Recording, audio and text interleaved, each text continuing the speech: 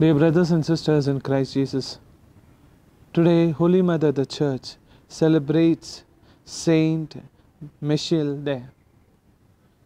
Saint Mechtilde, on this 26th of February, we celebrate her.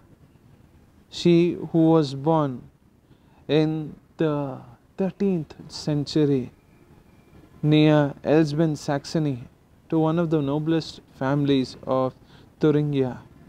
At the age 7, she entered the Benedictine convent at Rodensdorf, where her elder sister Gertrude Hagburn was already a nun.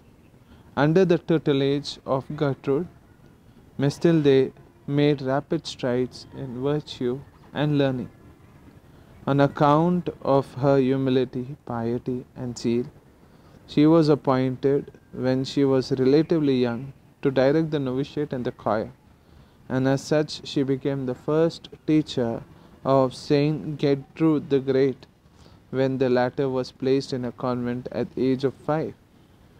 In his revelations, our Lord used to address her as his nightingale and favored her such spiritual insight and mystical experiences that learned Dominicans were sent to consult her on spiritual matters.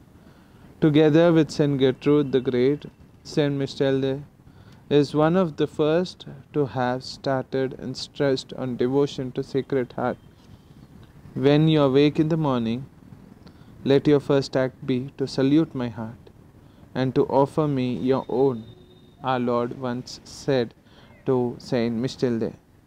Saint Mechtilde breathed a last at Helta Monastery on 19th November 1298. Dear brothers and sisters in Christ, a girl who from a very young age surrendered her life to God. She joined the convent and she lived in accordance with the rules of the convent. But that's not there.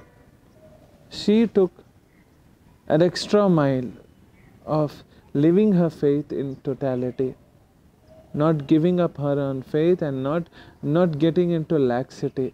That's how she's saying today. Our faith should help us to get involved into the living of and the desire for God. So let's pray, dear brethren, today that the Lord may help us through the intercession of Saint Mechtilde. God bless us all.